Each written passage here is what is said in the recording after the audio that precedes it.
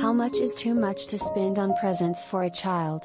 According to some mega celebrities, any amount. Despite earning millions of dollars through film, television, music, what have you, there are some celebs who simply refuse to give their children gifts.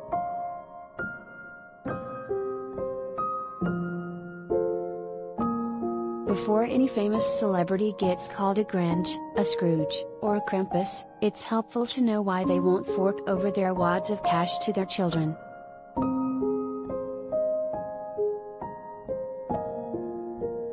Relationship expert Susan Winter exclusively explained to Life and Style that holidays are well known to be stressful, and many people have unrealistic expectations during this time of year.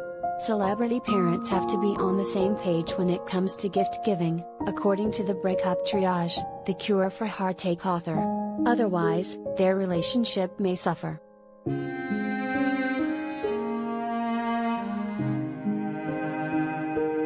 Holiday stress is augmented with the presence of children, the expert told the outlet, adding that the vast wealth celebrities have may interfere with how they pictured raising their children.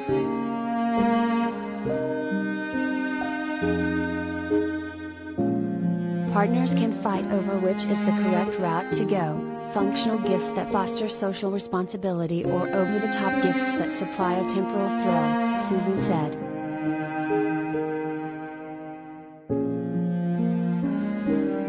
The celebrity parents on this list, however, seem to be on the same page when it comes to gifting.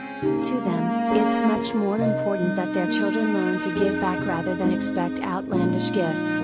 You certainly won't see Mila Kunis and Ashton Kutcher's children upset over getting the wrong colored Maserati for two reasons. Their tradition is to not give their kids presents in order to avoid spoiling them. Also, their oldest was born in 2014, making her way too young to drive a car.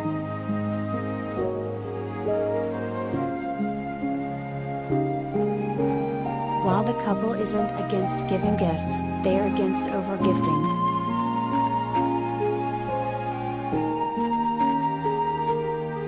And those ideals aren't just held by movie stars, even HGTV's Chip and Joanna Gaines of Fixer Upper started to question the gift-giving game. Chip and JoJo have 5 kids and, according to the patriarch, plenty of Christmases under their 2 belts.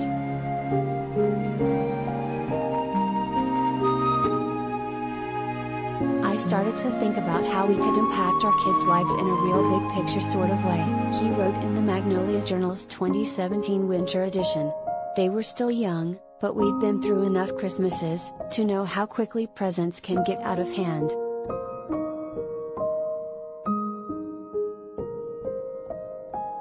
Instead of stockpiling gifts under their own tree, Chip and his brother-in-law had the kids pick out gifts for others and drove around on Christmas trying to find people who could use them more.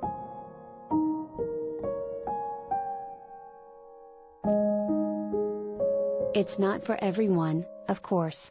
The holidays may be the only time of year some families are able to exchange gifts, but keep scrolling to see the celebrity parents who gave up the tradition.